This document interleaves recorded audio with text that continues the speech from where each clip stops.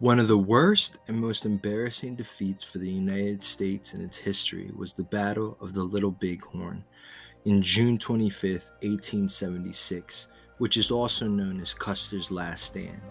The battle took place on the Little Bighorn River in the Montana Territory. In this video, I will explore the battle, the events leading up to the battle, and the significance of the battle. The battle was between U.S. federal troops and the Northern Plains Indians, composed of the Lakota Sioux, Northern Cheyenne, and some of the Arapaho and Comanche.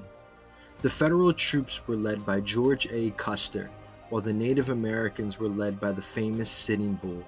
The Battle of Little Bighorn is remembered for three main reasons. First, it was Custer's last stand, where he and 210 soldiers all fought to the death. Second, it marks the pinnacle of the Native American resistance against the United States. And third, it represents Custer's major blunder in attacking the fortified camp and issuing bad military orders. The Battle of Little Bighorn is characteristic of the United States' confusing, brutal, and dysfunctional policy towards the Native Americans. In 1868, the Native Americans and the United States entered into the Second Treaty of Fort Laramie, which allowed the Sioux and Arapaho Indians exclusive possession of the Dakota Territory west of the Missouri River. However, U.S. settlements put at risk this tentative peace by settling in this area in search of gold. The Lakota Native Americans were unwilling to sell and be forced into another disadvantageous treaty. In an act of bad faith, the United States broke off their treaty of 1868 and issued an order that all Indians be forced into designated reservations as to accommodate the settlers. Any refusing Native Americans would be deemed hostile. Prelude to the battle. The stage had been set for yet another hostile confrontation between the United States and Native Americans. The Native Americans, including bands of Lakota and Northern Cheyenne, formed a resistance and united under the charismatic leadership of Sitting Bull, who called for a rebellion against U.S. expansion. The rebelling Native Americans met at the rendezvous point at Little Bighorn River in southern Montana. They planned to also celebrate the annual Sundance ceremony. In spring 1876, Lieutenant General Philip Sheridan ordered that 3 army columns converge on Lakota country in order to subjugate the rebels, led by Alfred H. Terry and Colonel John Gibbon. Alfred Terry's column was composed mostly of the U.S. 7th Cavalry Division under George Custer. Terry wanted Custer to attack the Lakota from the south, forcing them into smaller forces that would push them up the Little Bighorn River. The battle. However, on the morning of June 25, 1876, Custer's scouts discovered Sitting Bull's village.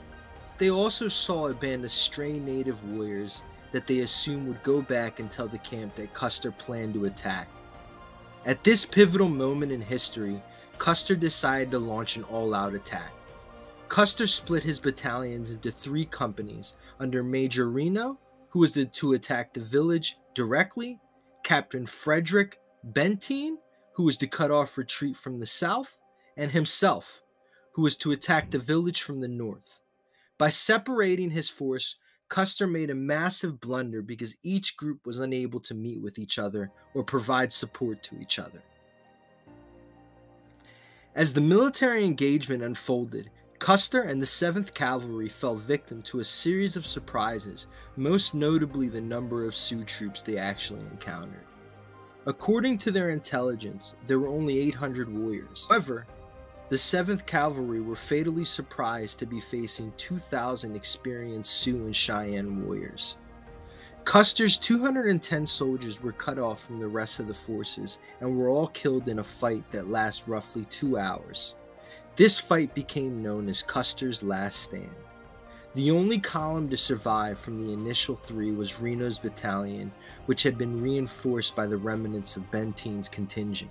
The actual movements and logistics of the battle are shrouded in mystery and have been highly hypothesized. However, one figure that has been celebrated for their courage is Crazy Horse, Sitting Bull, and the other Indian leaders. Conclusion. Along with Native American legends such as Tecumseh, the last stand of Sitting Bull against Custer's 7th Cavalry went down in history as one of the Native Americans' greatest moments and finest hours. Though it proved to be the pinnacle of Native American resistance, it has been an event that is highly idealized and revered, especially as a symbol of resistance by an oppressed group in the face of overwhelming odds.